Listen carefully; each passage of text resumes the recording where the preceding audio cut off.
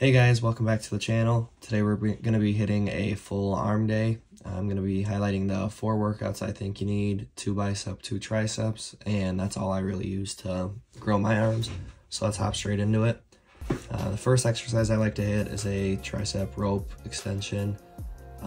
Make sure you're getting a really good stretch, squeezing at the bottom and really feeling that stretch there.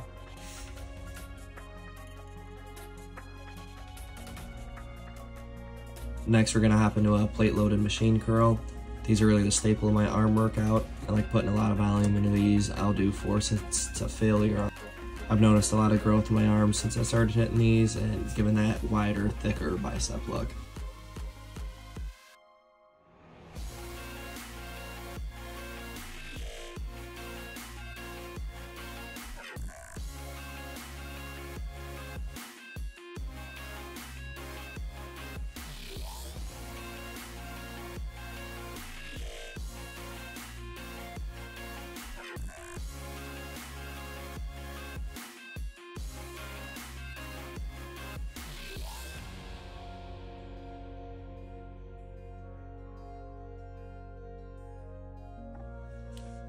Right after that, we're gonna hop back into a skull crusher movement.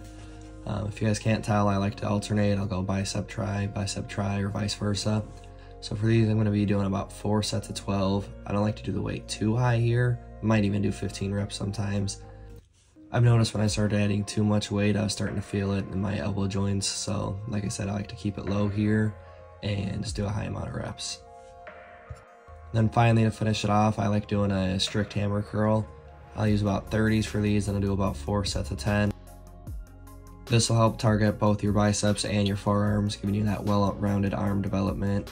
Keep it controlled, focus on squeezing at the top and slow negatives, and you'll really feel a burn on this one. Alright, and these are the main exercises I'll hit my arm days. Every couple weeks I like to switch it up, keep shocking the muscle, but as of now, these are the 4 exercises I'm hitting really hard. Comment any other body parts you want to see. I think I'm going to get a good leg video up next. Thanks for watching. Subscribe.